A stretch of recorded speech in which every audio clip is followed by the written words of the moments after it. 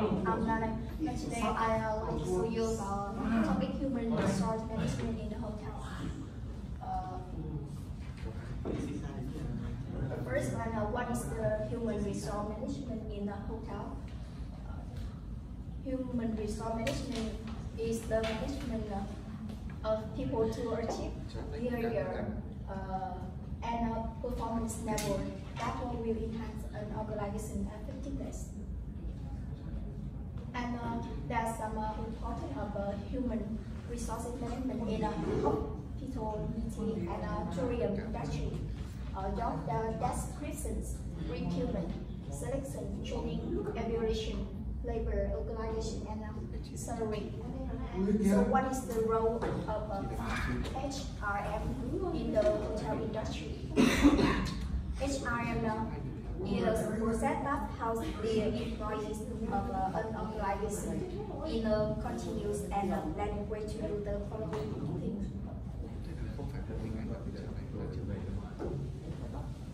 And the first one I will talk about is job description.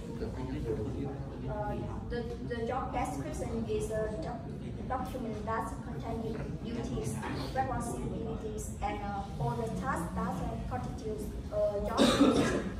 It specifies the parameters within which a job is done. A job description is a guiding basis for selection, induction, and job arrangement.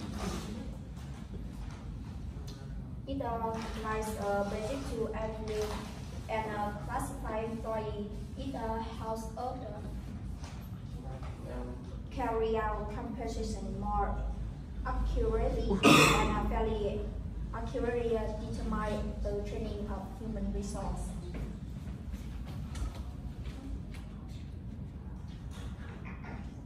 And the second one is recruitment and selection. They require education, level, appearance, age standard, health, spire, story, and moral. And the last, communication skill and spatial knowledge. Recruitment attracts highly qualified and competent people. It provides a pool of potential qualified candidates for various job positions and other minimum quotas. It meets the organization network and social organization regarding the composition of its workforce. And last is identify suitable candidates for various job positions. And recruitment and selection. There are 6 basic steps. The first step is identify human resource needs to be recruited in the hotel. The demand for staff, sourcing, and demand to recruit more employees. And the next step is determine the labor norm. It's to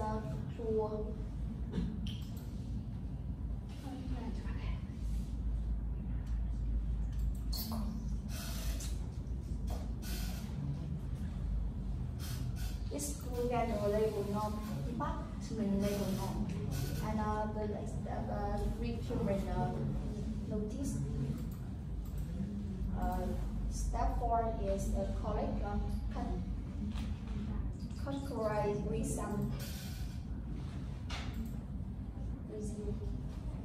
And step 5 is interview.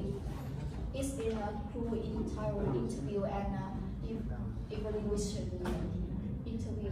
As the last step is notice by and sign contract. And the next one is employee training. There are 2 main parts. The first is training during reason.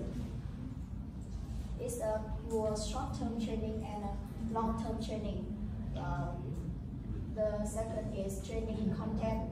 It's specialized for each and specific profession. As the last is label efficiency assessment. There should be a labor evaluation session every month or quarter to every comment reward and police employees who have done not well specific special labor productivity indicator equal total review and divide total number of employee and average ignore equal profit divide average number of employees. And the last section is orientation.